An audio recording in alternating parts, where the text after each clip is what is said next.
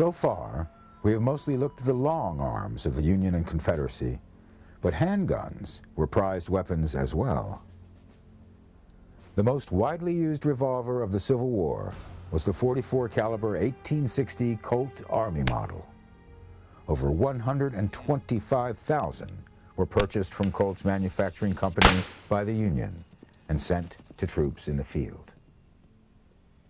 In the months leading up to the war, some southern states stocked up on arms from Colt and other manufacturers, but the federal government put a halt to that after the outbreak of hostilities. A muzzle-loading, single-action, 6-shot revolver, the Colt Army model was accurate up to about 100 yards. The 1861 Colt Navy model was similar to the 1860 Colt Army revolver, but with a slightly shorter barrel and less recoil. The model 1851 Colt Navy revolver is termed Navy not because it was intended for issue to Navy personnel, but because it had a Navy motif engraved upon its cylinder. This particular pistol is 36 caliber, and it is a cap and ball revolver because it takes percussion caps to fire it, and you can load this pistol with loose powder and ball, but you can also use a pre-made paper or linen cartridge. To load this weapon, it's really quite simple. You put it on half cock.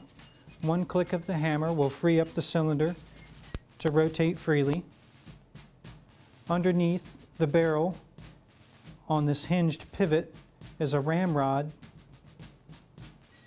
You unclip it simply from its catch under the barrel, and that frees it up for movement. You'll move it upright and you'll load the powder and the ball in each cylinder. As you rotate it, you'll ram that down with the rammer, like so.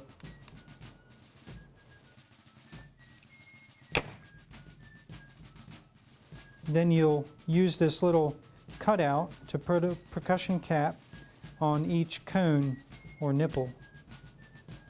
Once all 6 of those are loaded, a process which can take about 10 minutes roughly, sometimes a lot less, then you're ready to fire.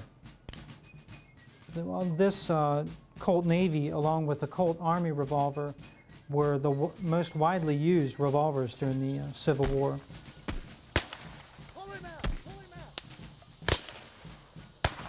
Handguns were prized weapons, but hard to come by except for cavalry and officers. John Meade Gould of Maine wrote of an experience demonstrating the value of a gun that could fire 6 times without reloading. The story of Walton, as told by the citizens, is brief. He was far behind the regiment when the rebel cavalry made a dash upon the stragglers. Walton fired and ran into the field, thinking perhaps that the fences would save him from pursuit.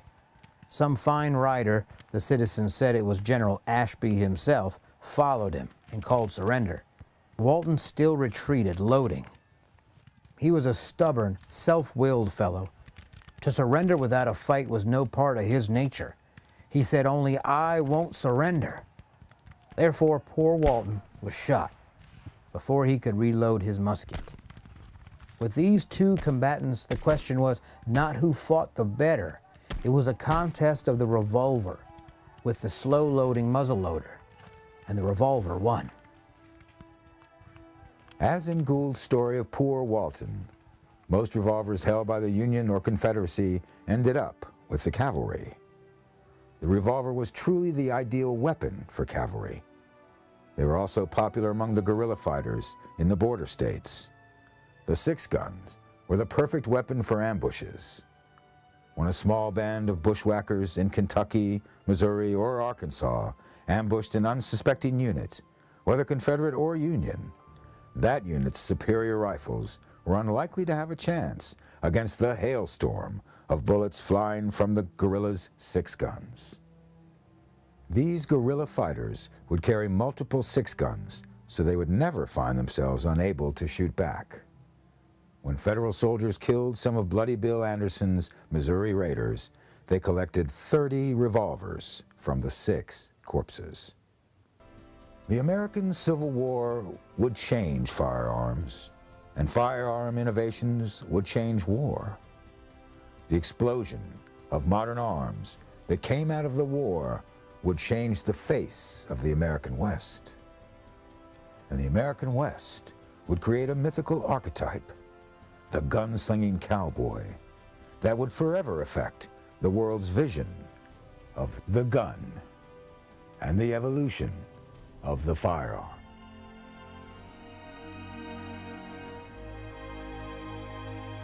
Thanks for watching. If you'd like to help us produce more compelling historical content like this, please like, comment below, and share this video with fellow history buffs.